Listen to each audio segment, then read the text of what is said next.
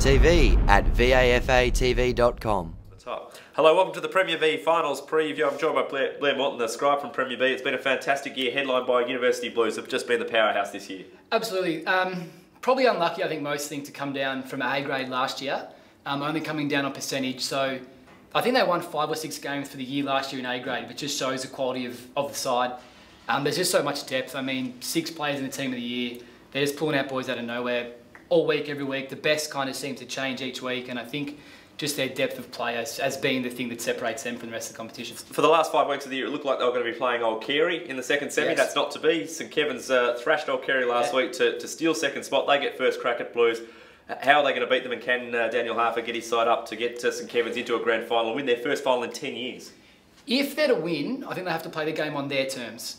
I watched them play against Mazenod a couple of weeks ago in a game that was sort of a mini final. If either team had won, both had a really good chance of finishing in the 4.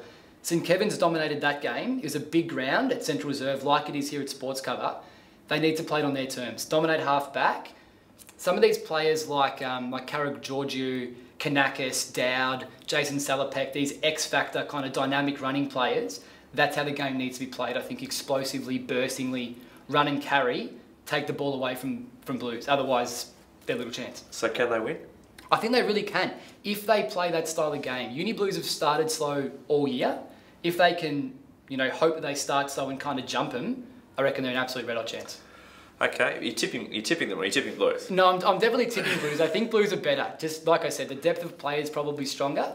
But it's a game of footy, so it's 50-50 when the ball bounces probably. And like I said, if St Kevin's play the way they can, it's going to be a corker. The other semi-finals on Sunday here at Sports Cover Arena. Old Carey and Old Melburnians, they're one each through their games this year. Carey just getting over the line early in the season, about round 2 I think, and then Melburnians, when they started that big run and they were knocking off sides at will, sort of did a number on Old Carey in the middle of the year at the Junction Oval. Who's going to win this game? Look, on paper, Carey's a better side. The players like Sloan, Smithwick, Rice, Roach are all excellent players, and on paper they look a much better side.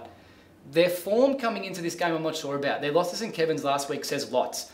I think they got done by 70 points to a team that everyone thought they were going to beat and shore up a second spot in.